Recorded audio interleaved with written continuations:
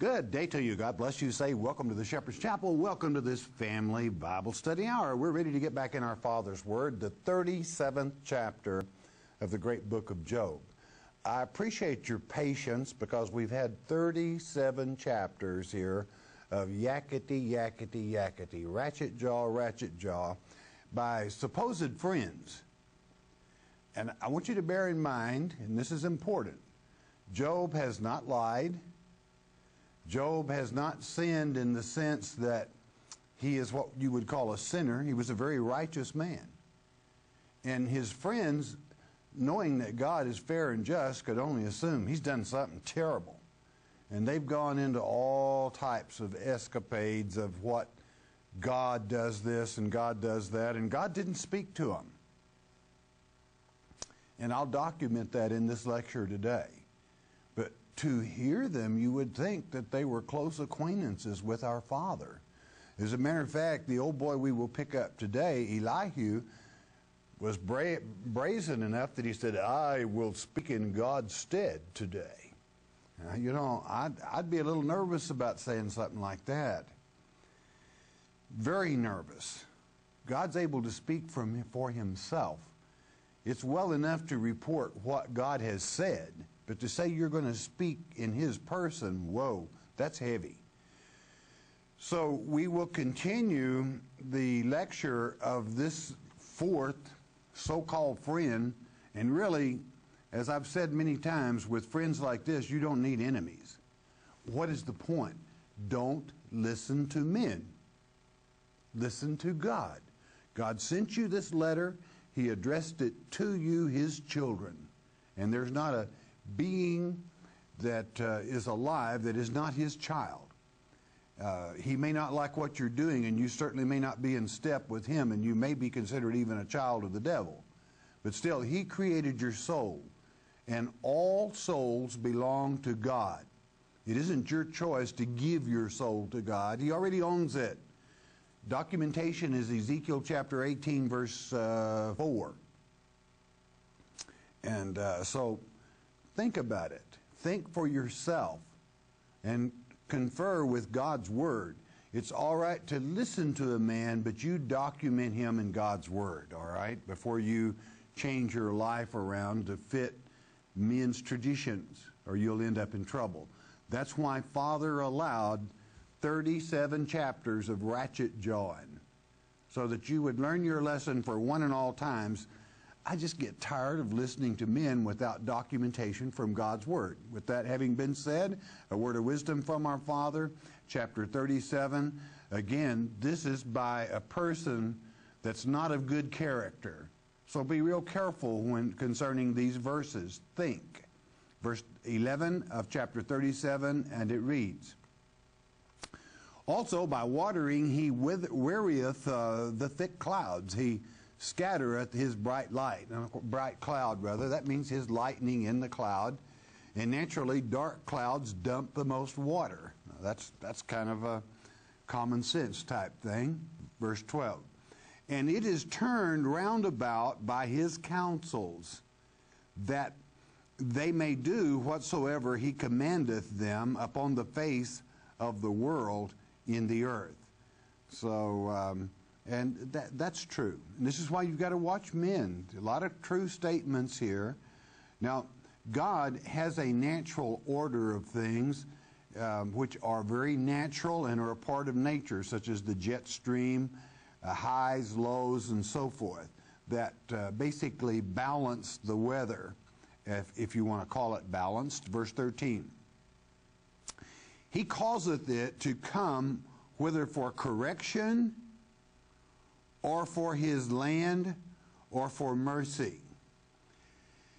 Now, you want to be very careful here. What he's saying is God uses his natural brute force for correction. That means a whipping rod. Or he uses it for the land itself, even if a man isn't present, to water the wildflowers and so forth. Or for love. Verse 14. Hearken unto this, O Job. Stand still and consider the wondrous works of God. I wonder if this knucklehead has any doubt in his mind that Job hasn't done this all his life? How could he have been blessed like he was, and how could God have said, Satan, what do you think about my man Job? If Job hadn't loved our Father's creation and the wonders of God. Now you've got a young whippersnapper comes along, he's going to straighten him out, all right? 15. Dost thou know when God disposed them, he gives charge to them, and causes the light of his cloud to shine? Don't you know that, Job? 16. Dost thou know the balancing of the clouds, the wondrous works of him, which is perfect in knowledge? Well, they're actually, how do you know how God suspends his clouds in the sky? Well, that's something that people wonder. What holds them there? What keeps them there? Verse 17. How thy garments are warm when he quieteth the earth by the south wind. Well, naturally, when the south wind blows, usually that's spring or summer, and naturally it's going to warm you up because there's no north wind. That's kind of a brilliant statement, is it not? Think about it. 18. Hast thou with him spread out the sky, which is strong and as a molten looking glass? In other words, were you with him, Job, when he spread out the sky? Now, naturally, this is uncalled for. This young man evidently thinks, in other words, Job has not inferred anywhere in the 37 chapters that he was something super special with God. Job has held the line that he has not committed sin to the point that you would say he was a severe sinner. He didn't say he was perfect either. But you must remember in chapter 1, he was careful enough to give oblation to God, that is to say, offerings for sin, even for his children when he didn't know whether or not they had sinned. So he was very his cognizance was very aware of loving our Father. And then you have this, a little bit disgusting, and that's what you want to do, is think from the beginning to the end. Don't get wrapped up in the address or the debate at the moment. Job knows how great God's wonders are. 19. Teach us what we shall say unto him, for we cannot order our speech by reason of darkness. Job, you teach us what to say. We can't argue our case with God or present it because of dark sayings. Well, it looks to me like he waited a little late to make the statement that he was in darkness with the big talk he's given. Again, watch man. Many preachers would preach a sermon on this and say, there it is right there in the Bible. Yeah, but it's a knucklehead that's talking. You don't teach your congregation and give them standards to go by, but what some knucklehead said, all right? Verse 20. Shall it be told him that I speak? If a man speak, surely he shall be swallowed up. In other words, if Job, don't you realize that if man looks upon the face of God, he'll die? And that was an old saying. And quite frankly, we that are that think in a spiritual realm know that there are dimensions. The reason you can't see God any more than you can see his army above us is they're in a different dimension than we are. And the only way you can see in that dimension, unless God gives you special privileges, is to die. And then you go to that dimension. And no big thing in that. It's just, again, a very natural thing of God's order of events. Verse 20. Shall it be told, verse 21. And now men see not the bright light which is in the clouds, but the wind passeth and cleanseth them. In other words, it would seem that men see not the bright light which is in the clouds, and but the wind passeth and cleanseth them, drives them away, takes them away. At the same time, it's the difference between night and day. For someone that is blinded, sometimes the wicked do their work in the night instead of the day. 22. Fair weather cometh out of the north. With God is terrible majesty. Now, fair weather cometh from the north. This is an interesting statement because God's seat was always on the side of the north. Your documentation for that is in Isaiah chapter 14, where Satan always wanted that north seat. Why? Because in the temple, God's altar was to the north side. Verse 23, touching the Almighty, we cannot find him out. He is excellent in power and in judgment, and in plenty of justice he will not afflict. Now, tie the word justice with the word afflict, and Job is afflicted. I mean, here he's got sores from the bottoms of his feet to the top of his head. He's lost his children. He's lost everything he owns. And the word justice means everything is just and justified. And what this young whippersnapper says, and in judgment and in plenty of justice, he will not afflict. He's not going to afflict someone that is just.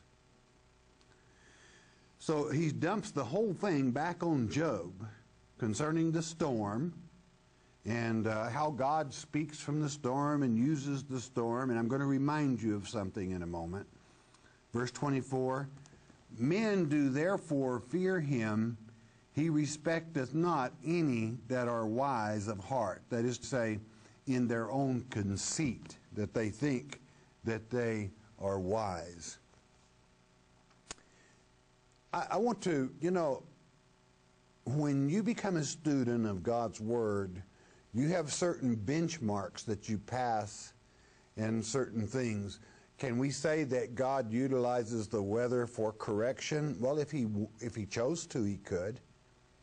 But the weather is a very natural thing set up by God himself. In this particular earth, after the katabole, the overthrow of Satan, it's very different because the canopy has been removed, whereby we have violent weather. But I want to take you back to Elijah's time when God spoke to Elijah. Remember, the storm came by and the wind blew, and he said, Elijah, am I in the cloud? No. I'm not, Elijah, I'm not in the storm. But God speaks with a still, soft voice to those that he speaks to. So I only remind you of that rather than what some man would say, as Elihu has stated in his conversation here. God really doesn't operate that way. Though at the same time, nature is a blessing to the world. He waters. I mean, you see old cactus bushes where they have very little water, but those beautiful flowers come forth. Why? God doesn't forget them. He allowed for the survival of his nature. But God doesn't use weather to correct people. It's a natural phenomenon. I would remind you again of a time when Jesus would say, I believe it's in the book of Luke, do you think that the 18 that were killed when the Tower of Siloam fell were great sinners above all others? No. It was an accident. It happened. So things do happen. They happen in life. Man many times devises things that cause accidents to happen. By that I mean we like speed and we like many things that we can, if we're not careful, we can hurt ourselves with. But that doesn't mean God did it. Finally, we get a break. Chapter 38, God is going to speak. Let's hear what our Father has to say. Now here you can pay attention, because this isn't man speaking. This is Yahweh, the living God. You can put your faith in what he says. Now this is the whole point of the 37 chapters is that you learn to use this, your brain, and not listen to every wind that blows. Have you got that lesson down? I hope so, because we're through with the ratchet jaws and we're going to get down to business now. True wisdom. Chapter 38, verse 1. Then the Lord answered Job, and of course Job meaning persecuted, the Lord knows how he has been persecuted, out of the whirlwind and said. Now, out of the whirlwind, again, I want to remind you, God doesn't speak from the storm. And many of your so-called scholars are going to say, yes, this storm that Elihu saw coming up, God was in it. No way. God said, I'm not in the storm. But you that are familiar with the first chapter of Ezekiel, you know, as a matter of fact, I'll go back to Elijah, you know that he was taken up in a whirlwind, which means a circular whirling thing. And in the book of Ezekiel in chapter 1, I believe it's along about verse 4, the color amber is highly polished bronze. Meaning it was an actual vehicle. It wasn't a UFO because it's not unidentified to God. God's altar was aborted. It is written, and it is so. So God has his transportation. Does he need it? Not spiritually. But when his throne is there and when he makes an appearance, it's not a new thing. It is of old, all right? Study to show yourself approved. So God isn't speaking from a storm. He's not in the storm. When he's ready to talk to you, he gets one-on-one. And that's not just, I'm excluding here signs and wonders and other ways that he dreams, visions, and so forth that he speaks to man. This is one-on-one. He's talking to Job. Job is asking to. He's going to get his wish.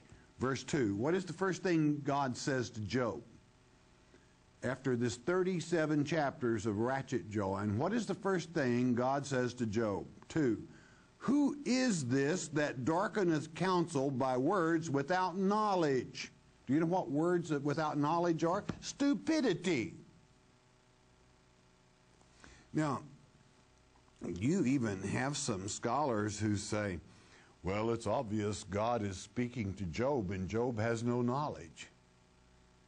Now, that's kind of pathetic, and I want to teach you not to listen to men that would say such a statement. Give me, after 37 chapters, and we've covered it very carefully, give me one example where Job spoke words without knowledge, where you could justify it. This could even say without truth. Give me one example. Now, then I would ask you, on the other hand, is God fair and just? And your answer had better be yes.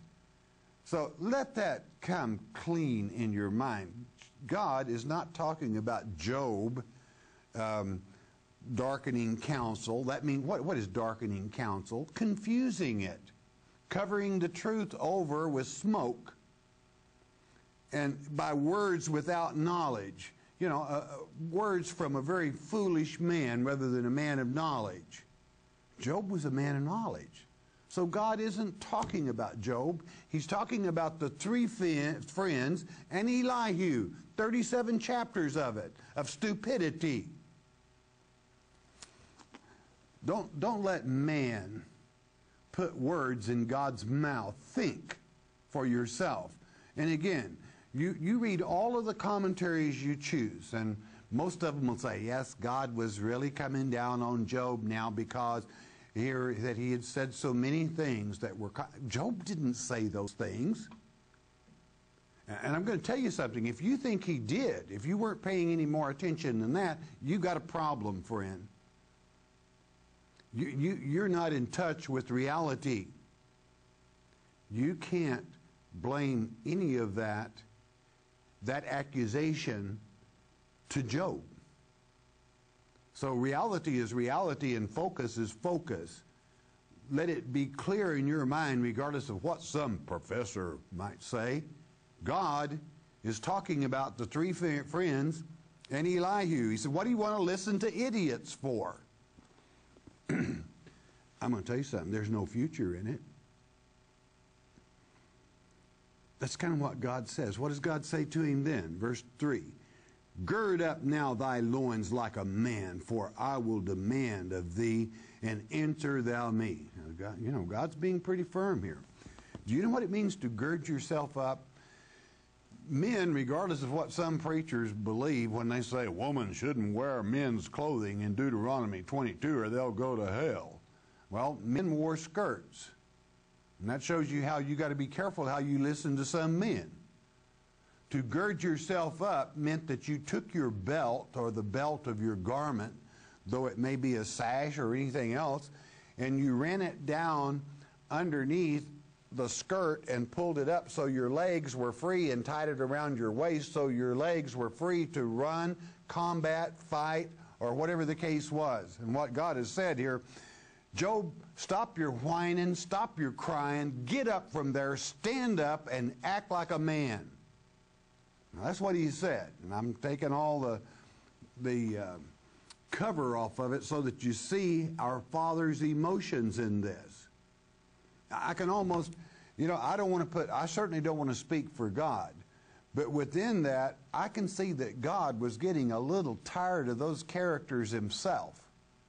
Now, speaking for myself, after about 10 chapters of it, I would have told them to load their boat, coxswain, and shove off.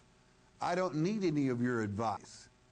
And God let Job suffer through 37 chapters of listening to these ratchet jaws, men speaking without knowledge or wisdom, to prove a point to you.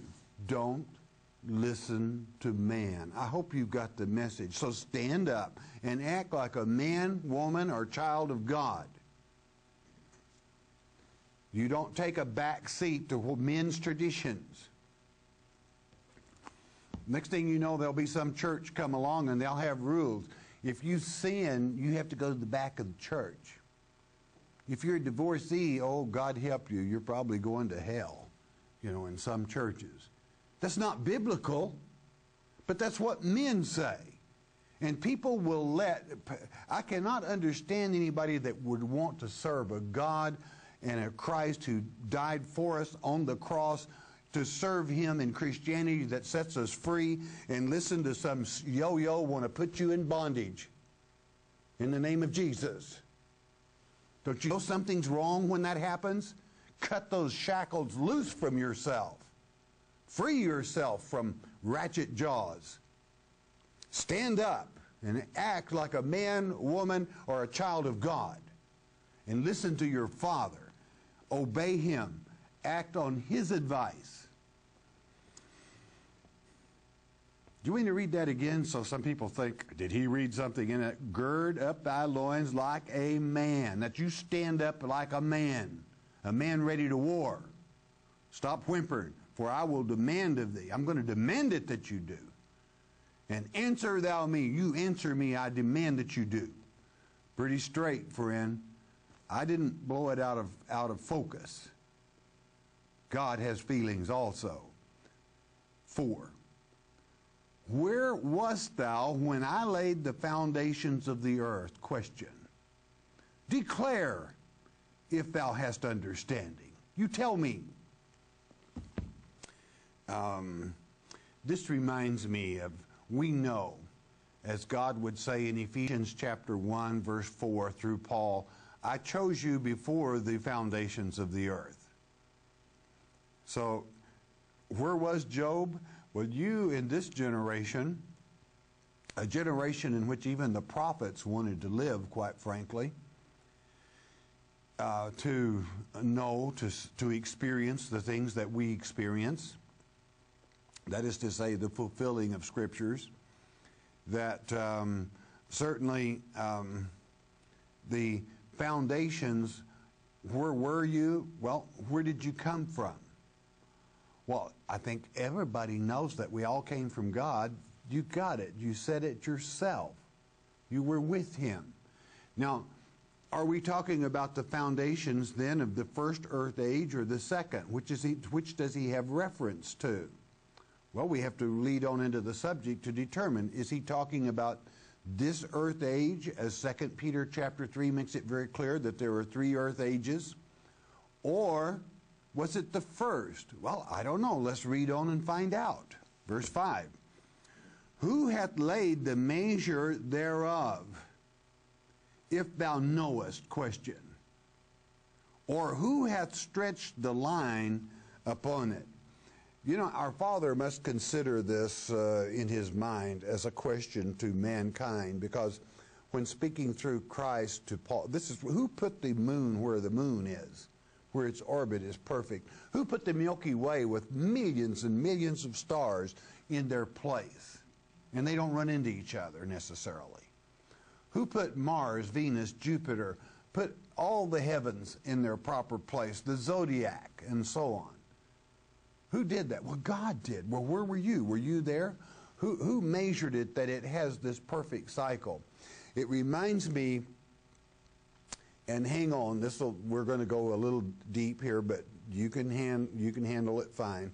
When Paul was converted and the Lord first spoke to him on the road to Damascus, he says, Paul, why persecutest thou me?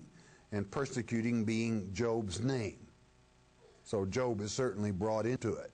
Says, and he said, why do you kick against the pricks? All right. Well, do you know what a compass is? A compass has a sharp point, which is called the prick. And that's the definition of a compass. And it is a protractor that has a pencil here where you can make a perfect circle. But what happens if you kick this prick here that is supposed to hold it stable and secure? You've got a wobbly circle. So you can read a great deal more. I have a tape titled that, I'm sure, Why Kickest Thou Against the Pricks? That goes into the very outlay of the planets and God's perfect plan, that man is always trying to kick the compass and get everything out of order. What are you trying to do? Mess up my natural order of things? Where were you when I placed it that way? I mentioned that because it was a near question, if you go deep enough, that Paul was asked on the road to Damascus by Yeshua after the resurrection. Verse 6, as we continue, and it reads, whereupon are the foundations thereof fastened? Look at the moon. What holds it there, Paul? Or, what holds it there, Job? Or, who laid the cornerstone thereof? It's a good question. Well, I can answer it. Can you? Our Father did. All right? No problem. And he's quite capable. Verse 7. When the morning stars, now listen carefully, when the morning stars sang together, and all the sons of God shouted for joy. Where was this? Now here we have the answer to what foundation he's talking about. Because what is that talking about? Well, in Revelation chapter 12, I believe it's in verse 4,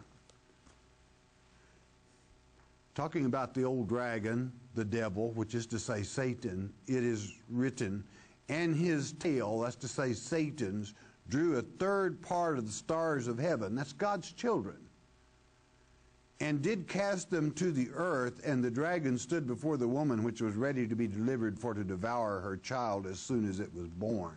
So you see, it was all happy until he pulled that gig. I mean, the sons of God, the children of God, were so happy, so very happy. They sang, and he called them his stars. And this isn't the only place that God's children are called stars, so think not strange about it. But here we know what we're talking about, because sons of God are the children that are with God, not necessarily in that strength, God's children on earth, referring to stars, which is to say celestial and terrestrial, all right, separating the two, whereby, as you would read in 1 Corinthians chapter 15, Paul would speak of your two bodies, one celestial and one terrestrial, all right? One earthly, one heavenly. one spiritual, one flesh. So now we know by listening to our Father and His explanation, even though it be in questions, and incidentally, like Father, like Son, now you might begin to understand how it is that when Christ taught so many times, He would answer a question with a question. It's a good way of teaching. Do you know why? Because if a person asks you a question, then if you give an answer, they may not think on your words. But if you ask a question in return, though it even be the answer, it forces that person's mind to kick into gear and think and to have the ability to answer your question. So it's a good way of teaching, and our Father uses it here. These are questions to Job. He has reference to when the morning stars sang together and all the sons of God shouted for joy. I mean, there was nothing wrong until Satan messed up and drew a third of God's children away from God. And here they stopped loving God and began to love Satan. And that's the reason God created His children, was to for His pleasure. And the very thing that He wants from them is their love. And love is a free will thing. It must generate within the very center of one's soul. God can't force it. He can't order it. He won't order it. He won't demand it. Why? Because it's fake then. He wants the real thing. He wants your love. And I can't think of a more mature way for a father to talk to his children than in this manner of, in the 38th chapter, of putting you through what he did, almost persecuting you with ratchet jawism. Call that a new word if you like, but it fits. I don't know, have you had anybody put the ratchet jaw to you recently? Maybe even from a pulpit. Without the wisdom of God? Think about it. Listen to God's word. Verse 8. Or who shut up the sea with doors when it brake forth, as if it had issued out of the womb?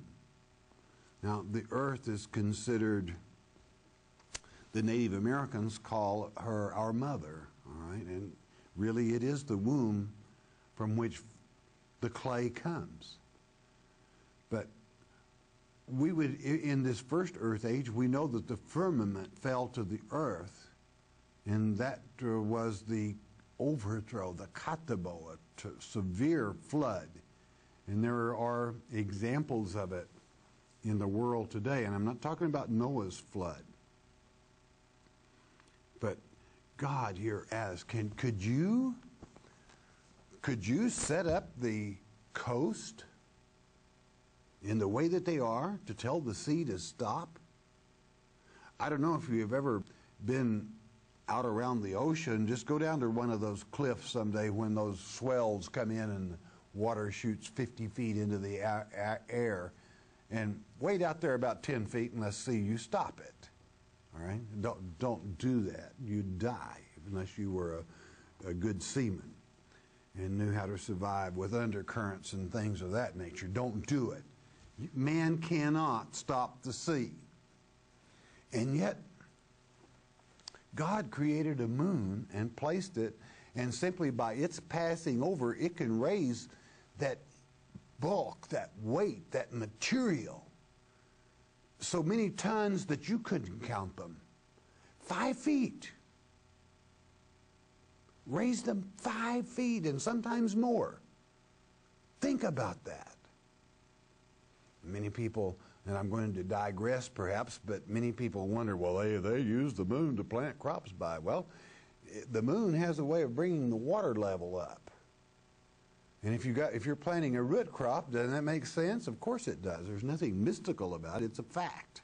So, lest I should digress more, our Father's nature is an awesome thing.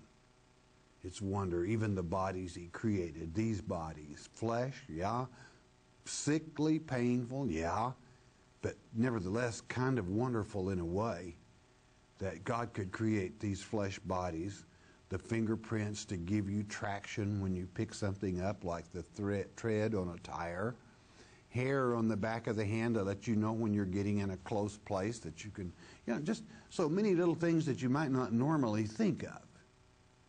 Little built-in tweezers, on each finger that you can really pick little fine stuff up. It's called a fingernail, kind of protects it. His nature, and our bodies are nature, they are natural, are His wonder and His ability. Then you're knocking on the door of true wisdom and knowledge when you think of Him. So after all this ratchet jaw stuff, we hear from our own Father saying, stand up. You see, that's what He wants us to do against Satan. Satan wanted Job. He said, Job, you girt yourself for the battle, and you stand up and you start acting like a son of God. They sang against this one. And here you're down there moaning and groaning and listening to this bunch of nonsense. And God wanted to be proud of him. Well, you're kind of a child of God, and the war continues. Have you learned your lesson? Do it in love if you must. But stand. Stand for something. And most of all, stand for Christ. Stand for your Father. He's pulling for you. But He wants you. He doesn't want to have to do it all for you. He wants to see you do it. You're in the game. Play it. All right? And I'm using the analogy there in my own mind, and perhaps it loses some by not expressing, of a father watching his own son play ball or something. Oh yes, oh, ooh. The father the father is in more pain and putting out more energy than the child is, Well, God kind of does the same thing for His children. So make Him proud. Won't you do that? All right, we stop there for today. Don't miss the next lecture. We're now down to the goodies where you can love and appreciate. All right, bless your heart. You listen a moment, won't you please?